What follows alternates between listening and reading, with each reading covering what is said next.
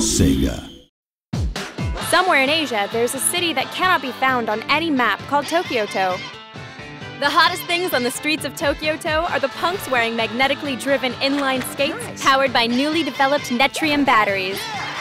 Those street punks have been named Rudies by the people of Tokyo-to. They roam the streets and cover the city with their personal graffiti, claiming that it's their way of expressing themselves to the world. Police crackdowns on the Rudies have become more severe, and Captain Onishima is more anxious than ever to put them behind bars. The streets of Tokyo-to are ready to explode!